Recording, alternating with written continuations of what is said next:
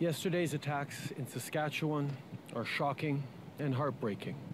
My thoughts and the thoughts of all Canadians are with those who've lost loved ones and with those who are injured. This kind of violence, or any kind of violence, has no place in our country.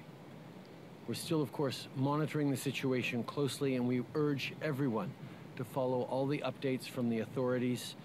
Priority is keeping you and your loved ones safe, so please be careful. If you see anything, if you have any information, please call 911 to share that. I reached out to the James Smith Cree Nation leadership earlier today, had a good conversation with the chiefs.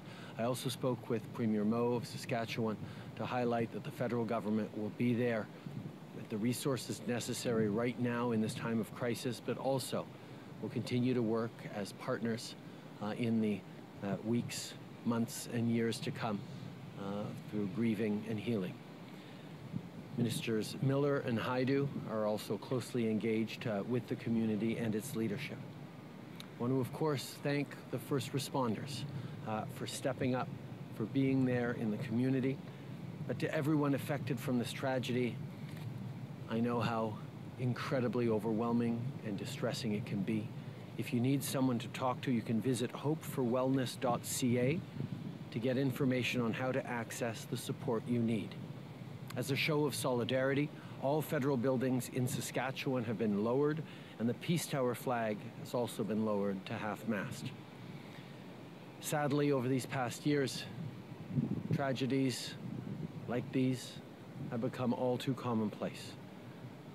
Saskatchewanians and Canadians will do what we always do in times of difficulty and anguish. We'll be there for each other, be there for our neighbors, lean on each other, help grieve and help heal. We will continue to do that, and all Canadians will be with you in this difficult time.